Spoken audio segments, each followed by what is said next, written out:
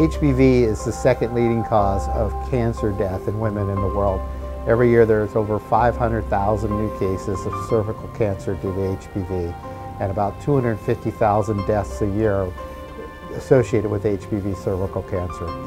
Besides the cervical cancer, HPV also causes cancer at other sites in the body, such as the anal cavity and the oral, in the mouth, around the tonsils. And both of these sites are increasing in countries around the world, so they're becoming a bigger and bigger problem every year. What's not been considered a major problem in the past, mainly because nobody knew how to monitor it, was can HPV actually be transmitted through inanimate objects, fomites. Recently, in the last few years, some papers that have been published suggesting that certain medical devices that are disinfected between patients are actually carrying the virus between patients, that the disinfectant is not removing the virus or deactivating the virus, so the virus has the potential of still being alive on that device when it goes to the next patient. So this led to us thinking that maybe we need to have a way to actually measure whether or not disinfectants can actually kill the virus. So why haven't people done this before? Well, we were the first ever to grow papillomavirus in culture. It was first discussed in the 1930s. That's when they first discovered papillomavirus, but nobody could grow it in a laboratory. And so there was never been a ready source of the virus to do these type of testings.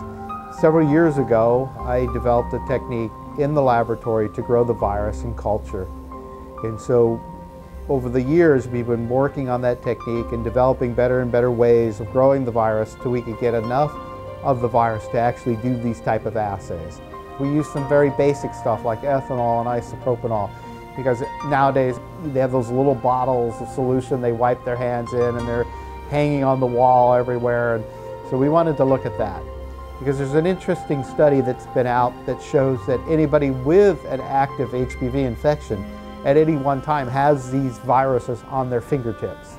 We chose specifically glutaraldehydes and OPAs because these are disinfectants that hospital believes are sterilants. They believe that if they treat devices or equipment with these, that it would kill everything on there, including papillomavirus.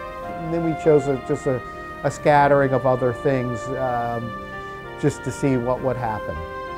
And to our surprise, only a high concentration of peracetic acid, which is not commonly used anywhere, or bleach was killing papillomavirus. So last year we published the first paper where we showed that hospital disinfectants are inefficient. They're ineffective at killing papillomavirus on these hospital items.